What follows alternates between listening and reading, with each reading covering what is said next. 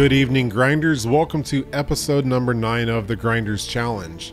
The Grinders Challenge is designed to help you go from being an amateur player to a professional player.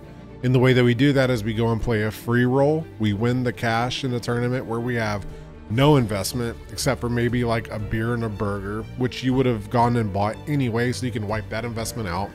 We go to a free roll. We don't buy in. We win the cash in the tournament. We take that cash and we go to the casino. We play the lowest stakes that are available. We take that cash, we put it on the table, we double it up, we go home. We go back, we double it up, we go home, and then we go back and we double it up and go home again. The structure is designed to make sure that you never take any money out of your personal checking account, your job, your business, or whatever. You start from the bottom and you scale all the way to the top. And it's very easy to do once you get the ball rolling and you do not touch the money. So not touching the money is a very difficult thing, and that is going to be something that I really press on today. There's going to be about 2 or 3 different topics that I'm going to go ahead and blow through. One of them is the reasons you don't want to touch your money. Number 2 is being on your best behavior and setting an example, such as myself, right? We'll go ahead and lead into that. So obviously I'm being extremely transparent about this little challenge that I'm doing in this particular race, which is something that you all know who've watched me throughout the years that I never do. I never talk about the money that I make. I only talk about the wins. I don't talk about how much I've lost. That stuff is like, you have to be careful displaying it because people will think that you're bragging, right? But when you're trying to implement something serious like something that I'm doing right now, I need to show that transparency. I need to show when I win. I need to show when I lose. I need to show how much I win, how much I lose, and all the details of in between of why everything happened, good or bad. And the reason I have to be transparent is because poker is more than likely there's something coming down the pipeline that might be reversing everything that we love near and dear about poker, and you're going to be very upset about it. So if you want to avoid that and you want to help poker really become more distinguished between gambling and a skill game, which everybody's kind of stuck on this pivot like, well, which one is it really? Because you can take your money from your day job and go play on a poker table, and even though you don't normally lose, excuse me, you're taking your money out of your checking account and you're going to get sucked out on. Look at me. I mean, last game that I played, episode number 8, I had tremendous buildup in my hands. I really shouldn't have been losing, but that river card redistributed my money to somebody else every time. That's out of my control at that point. That's why gambling is still a factor in this game. So let's jump right into this. I got this article from PokerNews.com. I'll pull it up on the screen. The owner agrees to plea bargain in 2022 Texas poker room raid case. You scroll down, it says 17 months after authorities raided the Watauga Social Lounge Poker Club during a $100,000 guaranteed tournament, the card room's owner has reached a plea deal and will avoid jail time, but he's out a significant amount of money from the legal fight. I'm not going to say his name. You can find it on the article. Who issued a statement to Poker News following the plea deal, was charged in October 2022 with 1 count of engaging in organized crime and a separate count for gambling promotion. Multiple players at the Dallas, Texas area poker club were fined, and numerous staff members were arrested. It's actually closer to Fort Worth, so the fact that they're calling this a Dallas area, this is another reason why I'm bringing this up.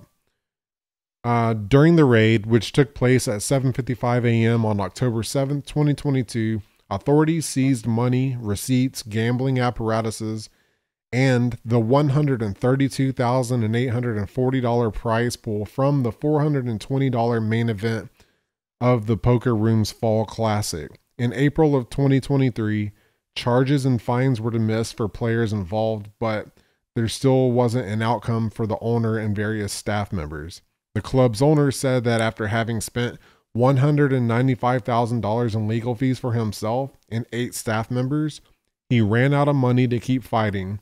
With that, he chose to give up the fight, take a plea deal on February 29th, and to accept that the state will keep the money. In return, the charges have been dropped and he is no longer at risk of being sent to jail. So let's bring that back real quick, right? So basically, this guy has spent $195,000 in legal fees to fight this, right? Who knows what was all in the case? I would imagine he's trying to get the money back from the players who originally bought in so that he could restore his reputation because of the raid. Because poker is getting, pretty decent amount of momentum. We have the Texas Card House, and that's throughout the state. And there are a few other lounges and card rooms that are open running as social clubs. So they're not taking a rake. So they're using that loophole to where they're not really doing anything illegal at this point that you can't really prosecute them on, right? So not only did he spend $195,000 in legal fees just to defend himself and the 8 people, they also took the prize pool of $132,840 in cash. So that is almost $328,000 that has been confiscated. I mean, not all of it's confiscated, but yeah, $327,000 has been spent, showing you as an example that, hey, we will shut you down.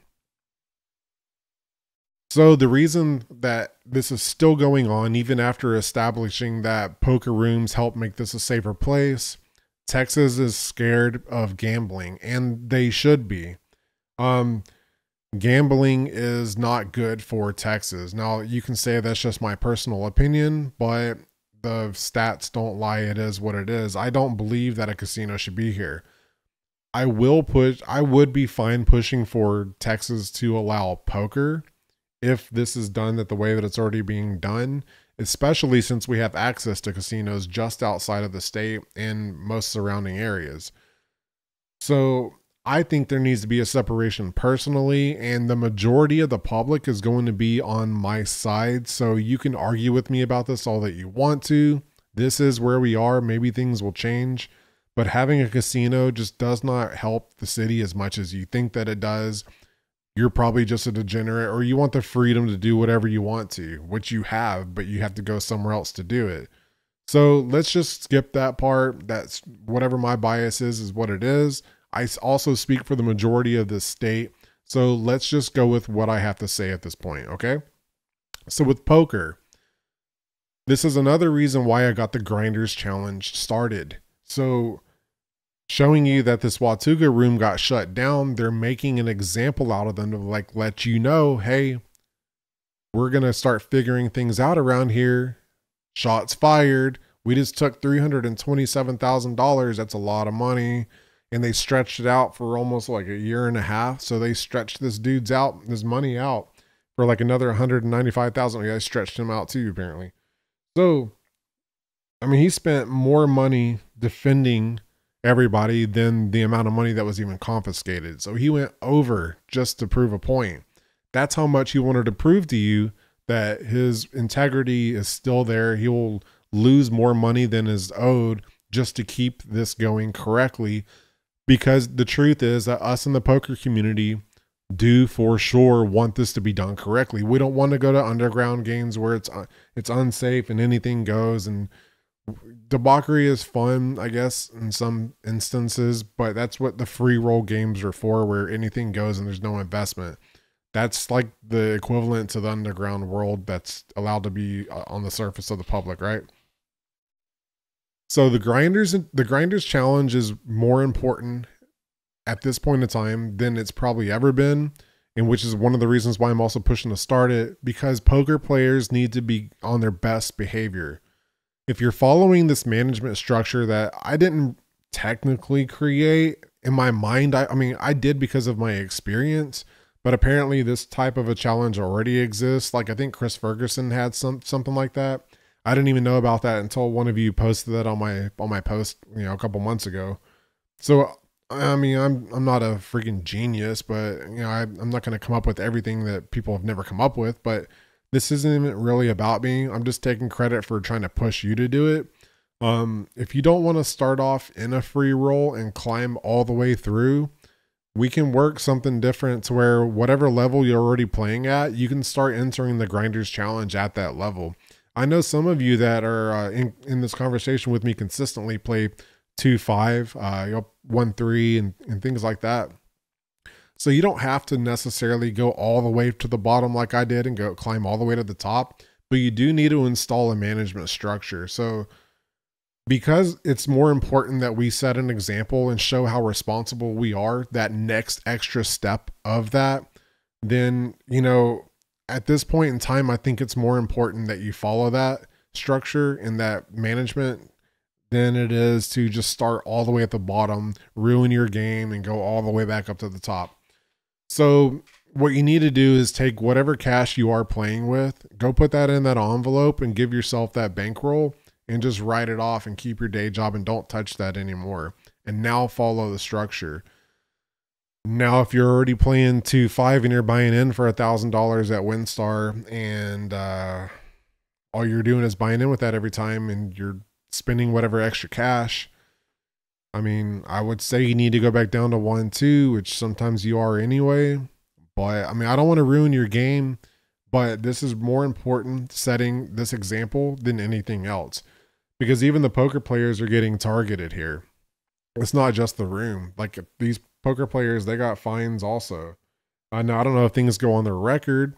There's been a big argument about that too. Like, well, if you actually get caught as a poker player, you don't really get in trouble. You get like a Class C misdemeanor, and it's the equivalent to getting a speeding ticket. Now, I mean, you're just using word salad at the point, because, I mean, are you correct? Yeah, the actual penalty is like super low. It's like literally it's on the verge of being a speeding ticket, same type of repercussions. But the rhetoric on the ticket is different. When you go to an employer or something, that's on your resume now. That's on your background check. So it doesn't say speeding ticket. It says what it says. And I don't care like what the repercussions are. The rhetoric is the rhetoric. You can twist that and turn that any way you want to.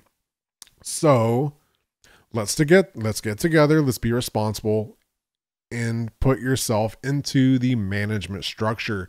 It's better for you anyway. I mean, it sucks to show that you lose. We're all addicted to social media. Nobody wants to show that they've taken a loss, but it's better for story building. Like, I can't believe I lost last time.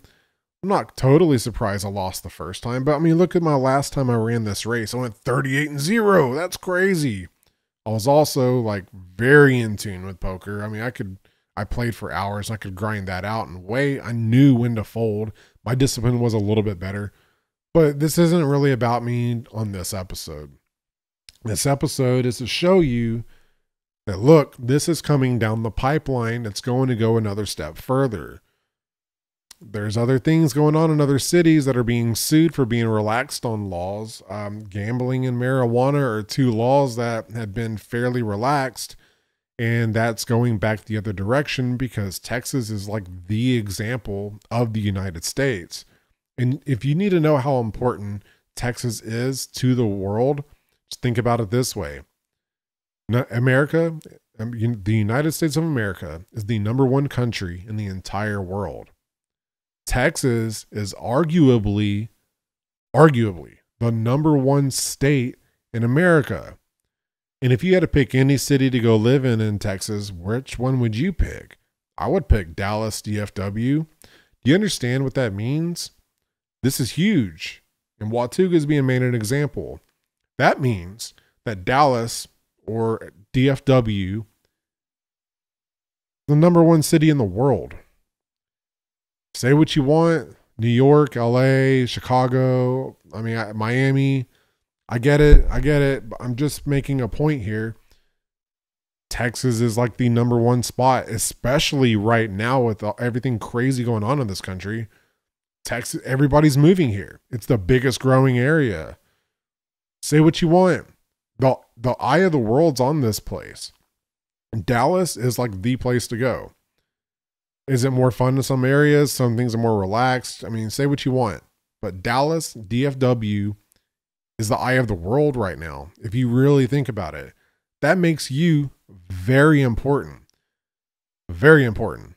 So if the eye is on you and things are reversing in the other direction, that pipeline has an end result. And that means that other rooms that you're loving going to because you don't have to drive an hour plus to the casino, and these places are keeping you from going to places you wouldn't normally want to go to, then you need to fight for it. And how else do you fight for it without your words? You show an example that, hey, look, I'm responsible. I don't take money out of my day job. I went to a free roll where I had no investment whatsoever except for buying a beer and a burger, which I was going to do anyway. That just also happened to have poker there, which is how most of you found a free roll in the first place. You went to a restaurant or a bar that you wanted to go eat at, and like, oh, you have poker there? Oh, man, I don't know if I can go play that, you know? And you had the host ask you, why don't you come play? It's okay. It's free. It's legal. Like, are you sure? Because everybody's scared because everybody just thinks that gambling is legal. But people don't understand that you don't have a buy-in. But free rolls have been around long enough. No, I think the general public like pretty much understands like this is legal, this is safe, it's fun. Nobody's gambling, there's no investment. And if you get first place, you're making money.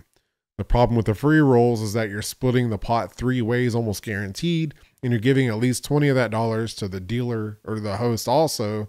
So you're chopping that pot 4 ways. If you're getting first place, you're probably taking home $20, $25, 30 if you're lucky, 40 if you hustle, 50 if you're like chip leader. So, I mean, you're not making any money at these things anymore anyway, which is why I trash them. And I'm trying to build that, the bankroll builder tournament where it's like literally $200 every time and you can never chop.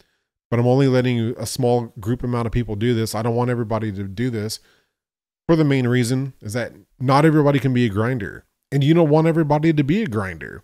A grinder is an assassin. You are a player that people don't want to play against. It's not fun. It's not social. You're there to make money. You're going to hit and run. You're going to dip and you're going to build your bankroll because you want to climb to those higher stakes. And when you get to those higher stakes, you need to be that type of player anyway, because those higher stakes are freaking sharks. They are sharks. They will chew your ass up. If you try to be nice and social and just like play long and just hang out, make some money and then leave and climb higher, it's not going to work. If you want to climb higher, you got to be a shark. You got to be a savage. You got to be a grinder, a hardcore poker player. So that's my rant.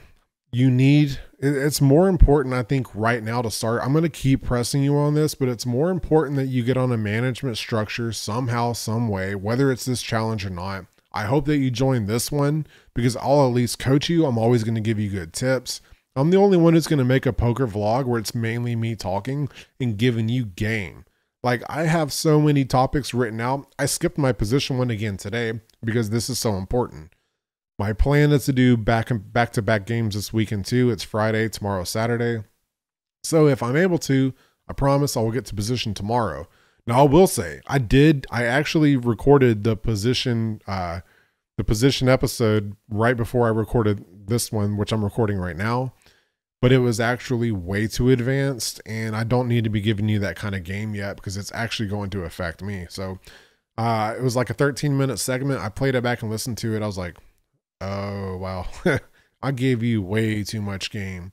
So I'll give that up whenever more of you start participating. I'm going to drag down that the intellect and the knowledge on that position down, but it's still going to be good position info. So that's coming up next, I promise. But since this article dropped today, this is the most important thing. This is coming down the pipeline at some point in time. If it wasn't, this article wouldn't drop and they wouldn't be made an example of. The place never reopened. If you want legal poker in Texas, which I advocate for, if done correctly, you have to be responsible.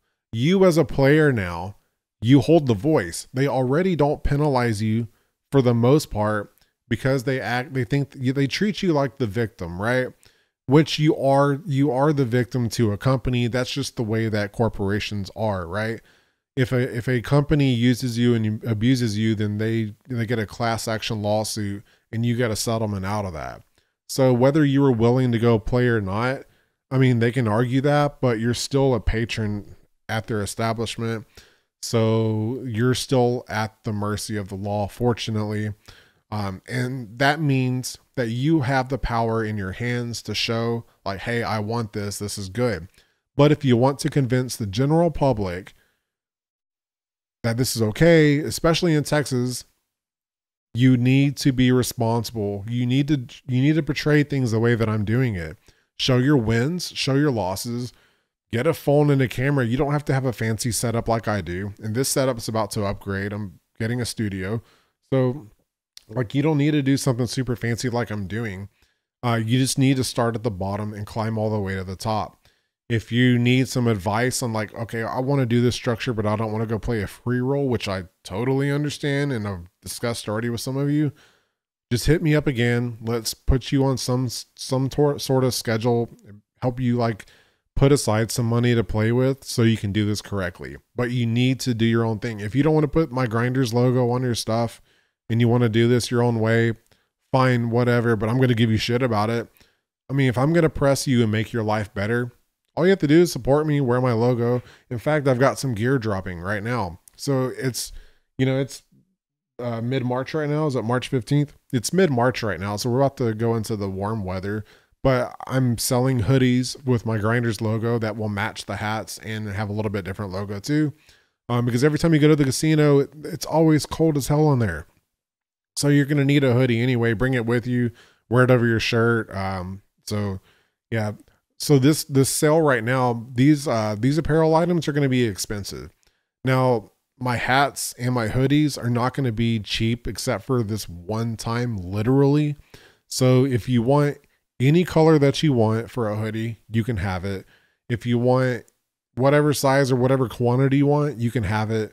The price is going to be at 50% right now. So the hoodies will be $50. If that's too steep, let's talk. We can negotiate.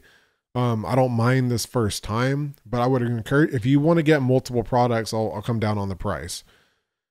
But this one time only, it's going to be this cheap and you can get any color you want to, which means when this is a production line, I'm going to have 4 different ones, 2 types of grays, a white and a black, and they're all going to match these logos on these hats.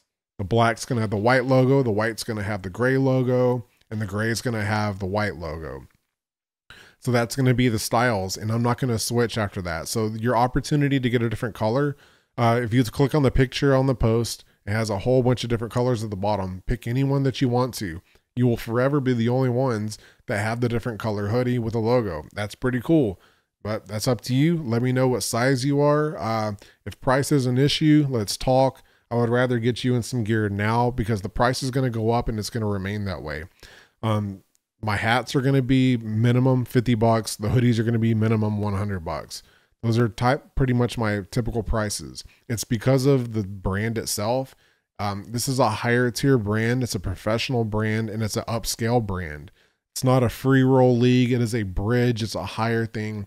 It's a very proud thing to be a grinder, and only some of us identify as that. So, and it'll separate you from the rest. So the brand is an expensive brand. Not everybody can be a grinder, and I don't want everybody to wear the logo. I want it to have an identity to it, and I want you to be identified as like, if you're wearing that gear, I know that I've got to really play against you because you're going to be multiple layers above the normal player. That's why the price needs to be multiple layers above regular prices. I'm not trying to get into competition with other leagues or whatever and see who wears the most gear because your brand's all over the place. I don't really want anybody to have it. I want like only very specific people to be able to wear this. It's my brand. It is what it is. I can do what I want. It's my company. I want you to be proud to wear it because I'm going to give you hardcore game. You want to be a hardcore poker player? You wear my shit. That's how it rolls. All right. So that's the end of my rant. We must set an example, right? Like starting right now. Obviously we have time, but no time to waste. Like, let's set an example right now. Get on the Grinders Challenge, create some content, get your phone, put it on a little tripod or whatever you need to do. Film yourself talking about what you go through. It's a storyline. It's start to finish. More people will support you than anything.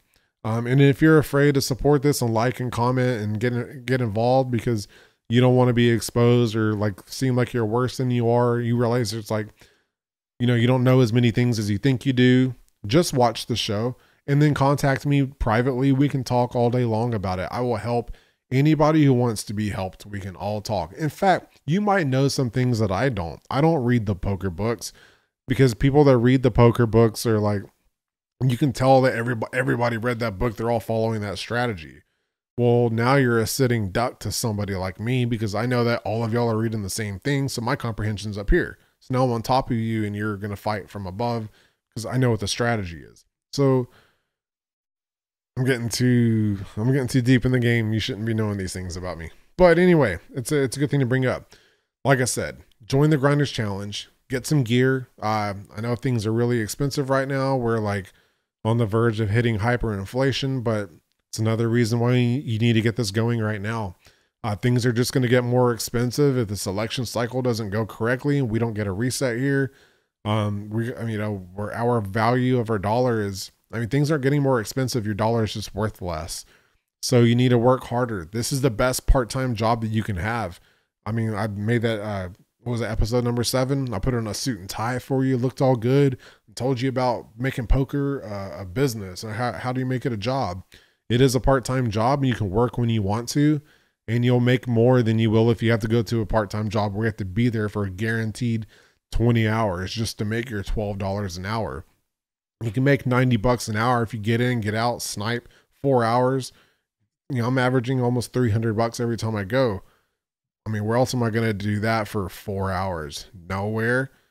Take advantage of it. I've got the game. I'll give you the skills. We'll play together. My Launchpad tournament's coming up soon. Securing the venue.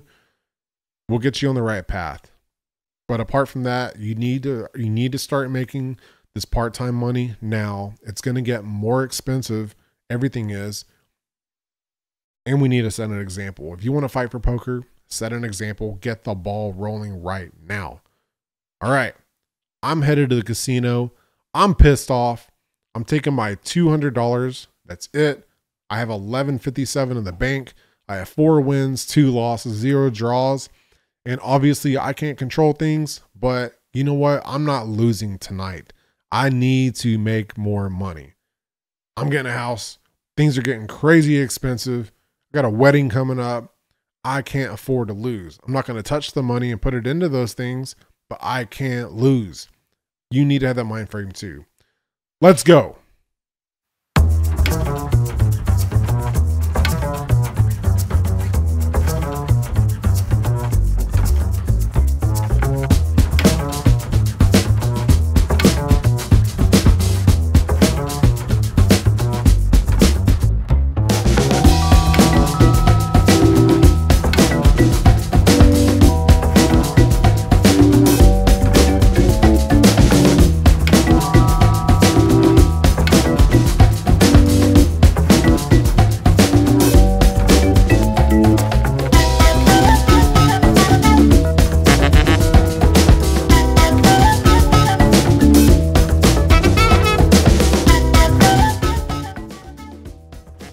Yay! I won. Win number 5. $100 in 8 hours. Man, last night sucked. Dude, I got there around like right before 9 p.m. and there's a huge wait list and they called a new table and I was like, oh, I left my water bottle in the car, ran back and got it, and then I missed it, so I had to wait again. I was like, oh, this sucks. And I sat on a decent table. As soon as I sat down, I got a straight and this guy bet hard into me. So I already made like $140 like within 5 minutes of sitting there. And I was like, damn, I should go find a new table to play and just take the cash. But I didn't do it. And I ended up like getting all the way down to like $97 before I even came back. And I got back up to like $117, I think, on top of my $200 buy-in. And then, I got down to 100 and the table broke. As soon as I was putting my my blind out, the table broke and there were like 5 people and they're like, we don't want to play 5. And the guy on next to me was like, I'm out of here. And I was like, yeah, me too. It's 5 in the morning. Man, I made $100 in 8 hours. That really sucks. I'm just glad I got the win. I was about to get a loss the whole time. I got to hang out with Cena most of the night though. That was pretty cool. She was playing 2-5. She was killing it. And so she took her big old profit from over there and came and hung out with me at the beautiful 1-2 tables. And yeah, so she did pretty good there. She made at least a double up there.